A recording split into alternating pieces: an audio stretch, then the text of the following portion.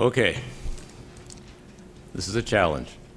So I went from the school level to the district level and to the state level. And I want to piggyback off of what both Will and Jenny have said about climate being fundamental.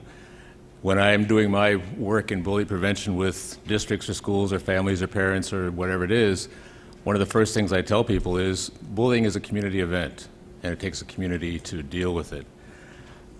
In the other conversations when we're talking about prevention and intervention work, I try to remind people that prevention comes first.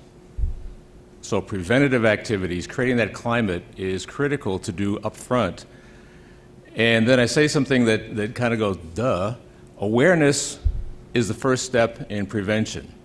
So let's be aware of what it is we're talking about, and that goes back to the clear definitions.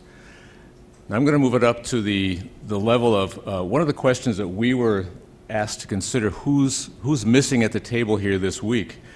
And one of the groups that is not here, maybe you are and I don't know you here, are legislators. And I'm saying that because from the state level, my task is basically to take state legislation, state law, and implement it to basically go to scale across the state with that. We were one of those first states that had a bullying law, a policy, recommendation or a mandate for a policy. And we were also one of the first states to include cyberbullying in that policy, in that law, and this was 7 or 8 years ago at this point in time. And it's been updated once or twice in the meantime. The challenge, though, is well-intentioned. We have a very good state law and good policy and so forth, good procedures. But the challenge is to make sure that everything is practical and practicable and implementable. One of the things that we do in Washington, which is not unusual, is we talk, colloquially, we talk HIB, harassment, intimidation, and bullying. We know they're similar, but they're not the same.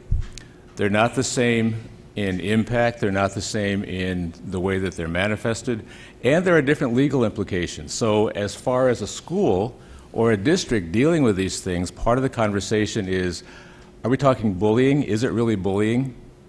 Or is it harassment? Is it sexual harassment? Is it racial harassment? Is it something else? In which case, we need to go and have another conversation with equity folks. So it complicates things. So making sure we have clear understandings of what it is we're talking about. Looking at my notes, I'm thinking back to what Will said, trying to make myself clear. That reflects up in the data. One of the things I was able to do recently was take a look at our longitudinal data on the bullying reports that we feed to the feds. It's our federal reporting process. And from the time that our last iteration of policy was, or last iteration of legislation and policy was put forth in the state of Washington, so this was a 2009-10 school year until this past school year, the data shows that our gotta use my words carefully here, the rates of suspensions and expulsions for federally reported bullying has dropped almost 50%. That's great. We're doing something good. My question then is, how do I know what we're really doing? And the challenge is to figure that out, so that part of that policy, part of what legislators would need to hear is, how do we capture that? What's really going on here? What is really working? My other part of the question is, the title of the category is bullying. We're collecting data on HIB. What's bullying? What's harassment? What's intimidation? What's something else that may fall into that, some of those other categories, for example, the things that Will was talking about.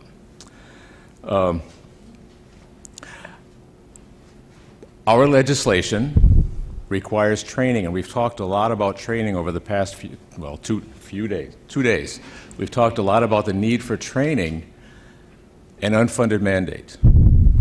There is no funding available to provide training, number one. Number two, by state law, we are required to provide training, or schools and districts are required to provide training on policy and procedure.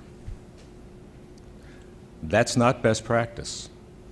That's not what to do. That's not what to avoid. That's not prevention work. That's simply, you need to understand what the law says and how you implement the law. not best practice in prevention and intervention. So that's a conversation we had. I had a recent conversation with one of our legislators, and we had a little bit of a sidebar on this, and I said, you know, my sons play baseball.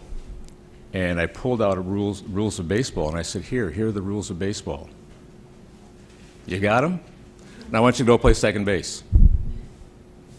We're talking about developing skills among our educators, all of our educators. I'm talking large-scale educators, the whole community of folks, which includes the families, the parents, anybody in the school who relates to the kids. We're talking about training on developing skills to build that climate to create safe and secure learning environments for our kids, K-12 and beyond, after-school programs, before-school programs, and so forth.